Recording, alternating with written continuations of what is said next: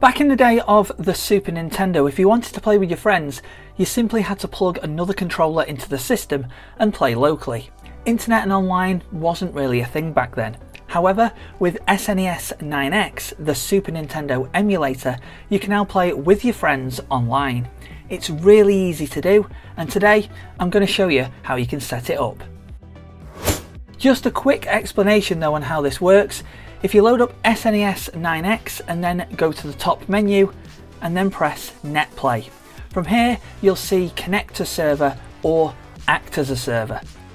Use Act as a Server if you're going to host the game, and use Connect to a Server if you're going to connect to someone else. We're going to start this tutorial by acting as a server, so go up to Netplay and then select Act as Server.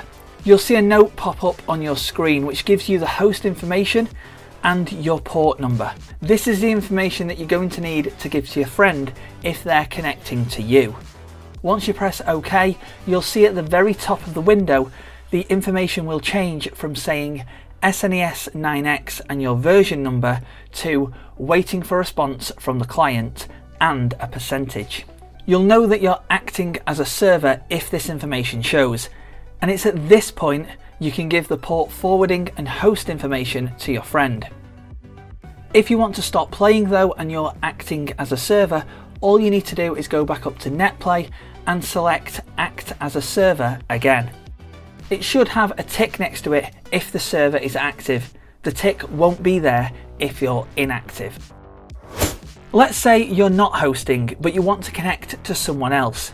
Start up SNES 9X and load up the same game as your friend. Then go up to Netplay and select Connect to a Server. In the server address box, type in the host information that they've given you. Once you've done that, if it's not already in the box, you'll need to enter the port number as well. When that's done, just press OK. You should connect to your friend and be able to play. When you've finished playing, you can again go up to Netplay and this time select Disconnect from Server. Either one of Connect or Disconnect will be greyed out, and that's dependent on if you're actually connected or disconnected. You'll also be informed through the emulator if a host or a client has paused the game. If either the host or the client are experiencing any issues, either of you can go up to Netplay and then select Options.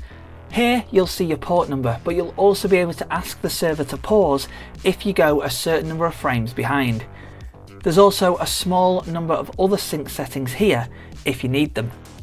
One thing you'll need to do as well, especially if you're the host, is go to Netplay and then send ROM image to clients. This will help them be in sync with you, and you'll both be able to see the same picture at the same time. One really important thing is that you don't just need the same game, you'll need the same version of it. So if one person is using a US release and another person is using a European release, you're not going to be able to connect to each other. So that was just a very quick tutorial on how to play Super Nintendo games online using SNES 9X. If you found this tutorial useful, drop the video a like, feel free to share it, and also check out some other videos within the playlist in the Ultimate Guide to Super Nintendo Emulation.